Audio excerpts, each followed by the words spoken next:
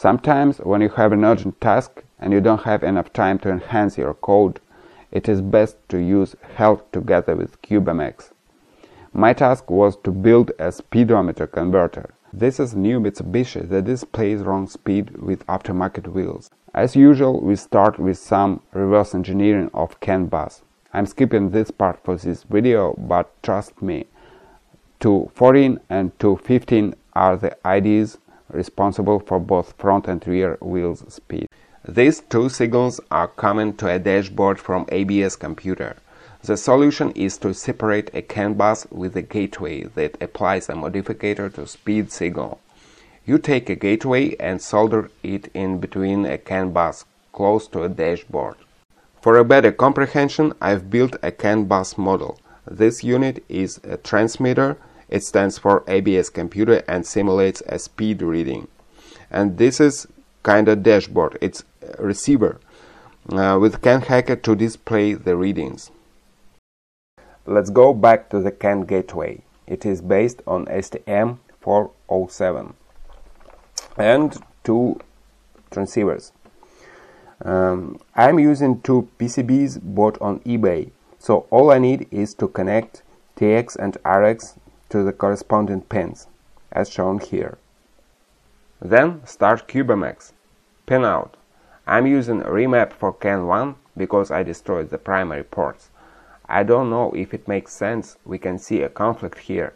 I had to unplug ST-Link before starting the device. Next step, setting up baud rate. It's a piece of cake with CubeMX. Clock configuration looks like this. I don't have much to say about the program. I'll just point out two main functions. In the first interrupt, CAN1 receives messages into FIFO1 from ABS computer and then process data with speed correction function up here, and then sends to dashboard via CAN2. Okay? And in reverse, CAN2 receives messages into FIFO0 and transmits forward via CAN1. Okay. This is dashboard traffic and it's passed over without any changes.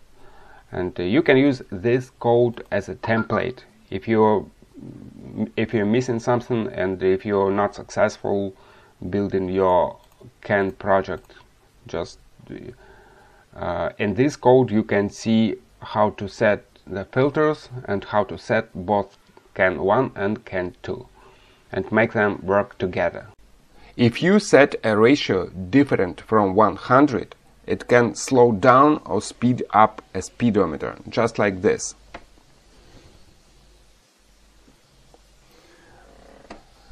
You can see the first 2 bytes are increased by the ratio. What's gonna happen if you use a ratio 10 times more than normal, just for fun?